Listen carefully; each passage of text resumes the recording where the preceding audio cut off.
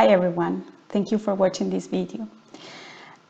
In this video I will briefly introduce a long-term project called E.D.I.A. The goal of this project is to design and test a methodology that allows social scientists and domain experts in Latin America to explore social biases present in word embeddings. In the short paper, we present an abstract of this project. The goal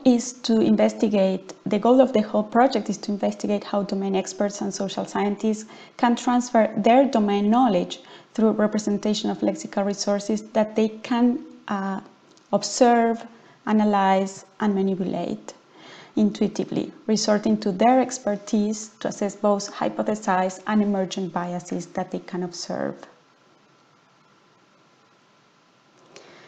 The project is currently carried out by an interdisciplinary team. The first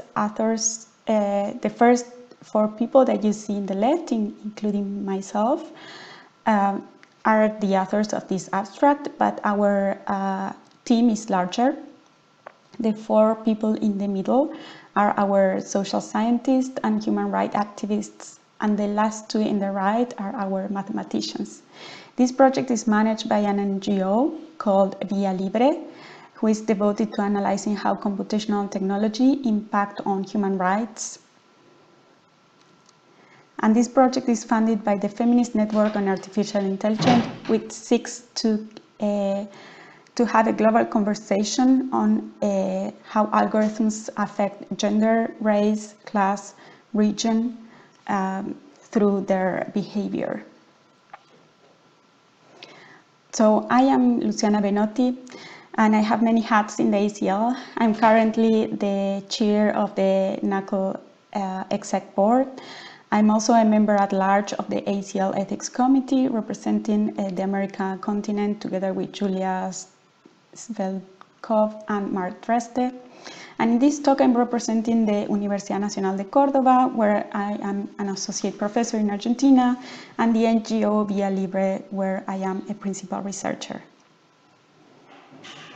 So, just to give a definition of what we mean with bias, here is one from the Oxford Dictionary. It is an inclination or prejudice for or against one person or group in a way that is considered unfair. For example, there was evidence of bias against foreign applicants.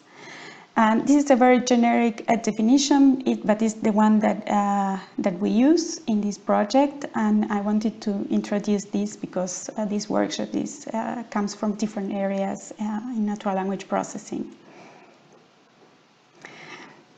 So in particular, I want to start this talk showing some examples of how bias in Spanish is different from bias in English, and how we as users of language technologies experience these biases every day. The first example is in search. So this example is in English. If you write in Google, poor people are, Google does not suggest autocompletions for this prompt.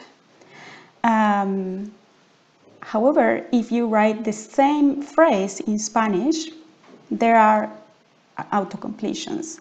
And autocompletions say things like, poor people are responsible of their own, of being poor. Poor people are poor because they chose to be poor.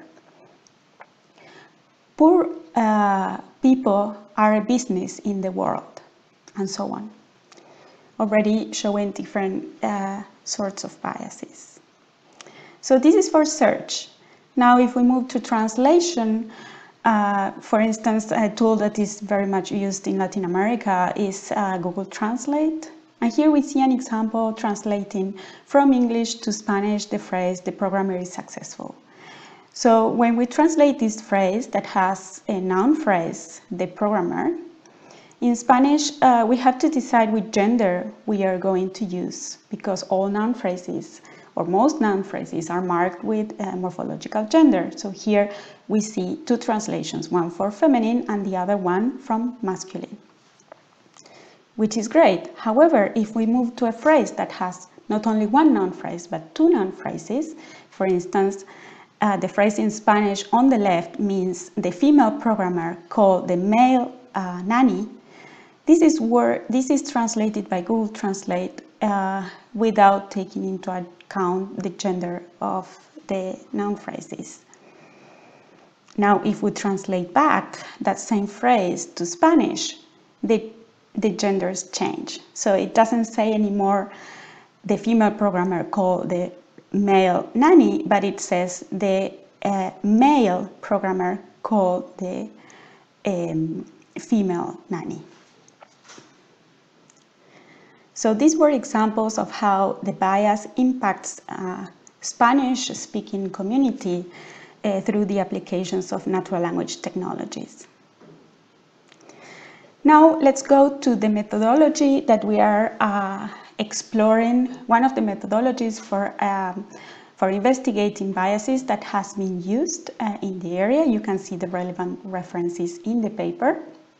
And what we show in this example, that you will find also in the paper, is that when we apply this methodology of analyzing what's the bias of a certain list of words, here shown in the left of the graph, like queen, nurse, swing, care, and so on. We see with this methodology that some words are more are biased towards feminine, like queen, which makes sense because this is a female royal person, and also other words like nurse, which is not does not determine gender, is also associated to feminine. So this is already showing a bias in the word nurse towards female. And in orange, you can see those words that are biased towards male, like surgeon, or fight, or salary, or leader. Now, when we translate these words to Spanish directly, as is done in some previous work in the area also, we see that the biases of these words are not the same as those in English. So from this we can observe two things. First, the metrics that are calculated in most work that use word embeddings for analyzing bias in particular words, the value of the metric itself depends very deeply on the list of words that are selected. And in many cases also these list of words are directly translated to other languages without taking into account differences, linguistic differences, or use differences between these languages. For instance, here we can observe that when we translate nurse to nurse in Spanish we say male nurse. So it makes sense that this is not associated to female but to male. And this is what we observe in Spanish.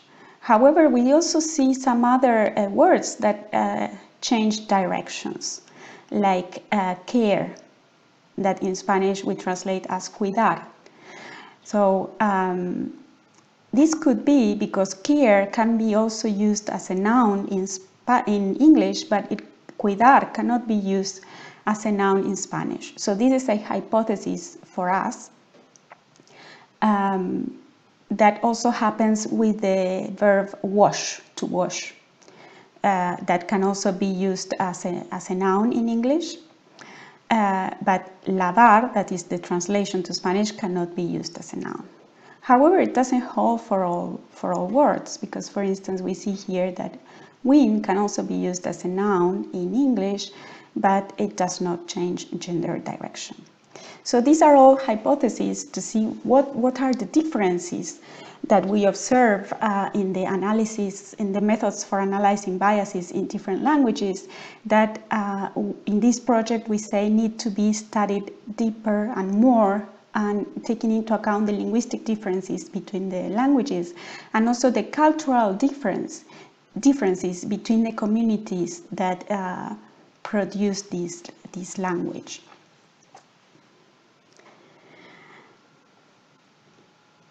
So our conclusion is that it's necessary to audit bias and stereotypes in more language models not only in English. And we know, and in our paper we cite work that does this, but this is a call to do this more systematically and to have more people involved in this task. And in particular, for instance, something concrete is this is a call to add a language diversity track in the ACL tracks, so that these kind of works can find a place where to be evaluated by people with these same goals.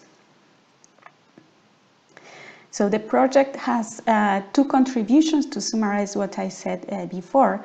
First, we analyzed these bias techniques that has been used for English and show that it's quite different what we observe in Spanish. We believe that a detailed analysis in this direction would be a very important finding for the community, as our reviewers said for this abstract. And also in this project, we proposed a prototype for involving social scientists and domain experts to explore these word embeddings that I illustrated before, and also for exploring language models. So now I'm going to show you our prototype.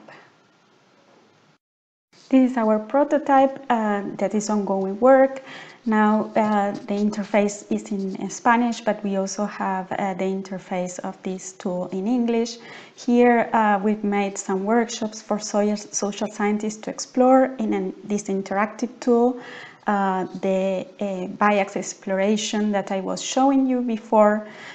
Here we have some professions like nurse, engineering, construction workers, informatics, and lawyer in the graph in a similar graph that I was showing you before, that shows, for instance, that construction working and informatics engineering is biased towards male. For instance, imagine that here we have a domain expert developing a tool for helping people that want to decide what to study, helping young people, and then they analyze the word embeddings that are behind. So here what they asked is that they wanted to see how these representations are graphed in the how they are associated according to meaning. So we use PCA to show this to them. And for instance, here they can explore how the different professions are related to other professions. And here we see that a nurse is related to physiotherapy, for instance, and they can use this to extend their list of words and see whether physiotherapy is associated more to male or to female. And we see here it's more associated to female. And they can also use this for intersection and intersectional, so intersection of different biases, that is they can graph for stereotypes. Here I'm merging gender with overweight, or so I'm comparing gender with thin and fat stereotypes related to weight. And we see, for instance, that construction worker is more related to fat, that is represented with the words gordo and gorda in Spanish. And for instance, lawyer is more related to thin. And then also they ask us to be able to explore when the profession includes more than one word. For instance, landscaper in Spanish is called diseñador de jardines. So here we are not exploring word embeddings with independent tokens, but we are exploring language models. In this case, the language model behind this tool is called Beto, that is a Spanish version of GPT-2. They also asked to see what was the source of the data that was behind these models. So here the social scientists have access to the different data sets and to fragments of these data sets in which the words that they are analyzing, for instance here the word flaco, that means thin in Spanish, is analyzed. Well, this is our prototype, and thank you very much for watching this video.